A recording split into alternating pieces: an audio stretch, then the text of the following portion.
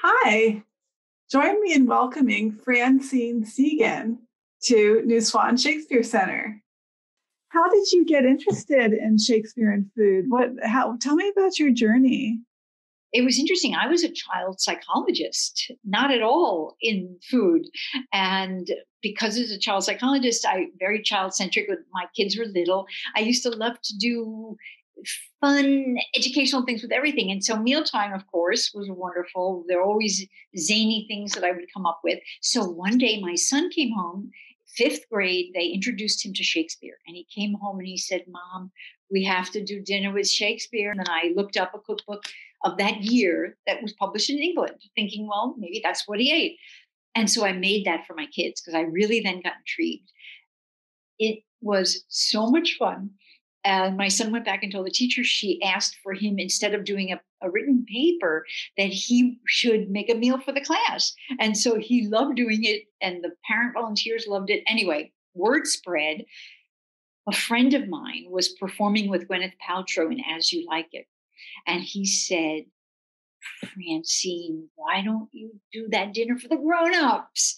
And so given that I had actors at my disposal for the dinner party, I gave them the little tidbits of information to read. And so everyone had at their place interesting information for each course. And I did the candles, no lights, no forks, all the things that I had learned. Everyone loved it. The next day, I got a phone call from Random House. We heard about, this is Mary Barr from Random House. We heard that you did a Shakespeare dinner. We think it would make a great book. And she had a little bit of an accent. And so I thought it was one of the actors. And I said, very funny. And I hung up. And so she called me back. She said, I think we were disconnected. And so I said, excuse me, but I'm a psychologist. I haven't even taken a cooking class. She said, I saw some of the notes. One of the actors shared it. We think it would be a great book. And I said, okay. And so I had done my research as a psychologist. I know how to do a dissertation. I dove in, wrote more than one dinner party, kind of broke it up into chapters, gave quotes, everything that you see. It was wonderful. Random House really let me just play exactly the way I wanted to. And then when that's the start, because from that book. And it's a great book. It's beautifully produced. It has great photographs. The recipes have been updated, but they still feel like they have a genuine connection to the past. So I was really just dazzled. And do you have other Shakespeare projects in the works or other? Well, what I did from that book is that I did a book about ancient Greece and Rome, because so much of the Elizabethan and Renaissance was rediscovering classic period. So I did a book about that. It's still my first book and my favorite book. And so I continue to lecture around the country now via Zoom about Shakespeare for various Shakespeare organizations. I even did for Julie Taymor, the Broadway director. I know who she is.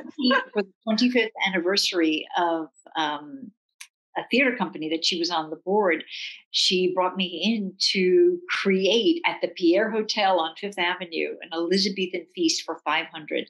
She got them to allow a peacock to roam through the lobby. She had actors dressed as wenches and scribes saying giving out some of the jokes and sayings and info that I prepared.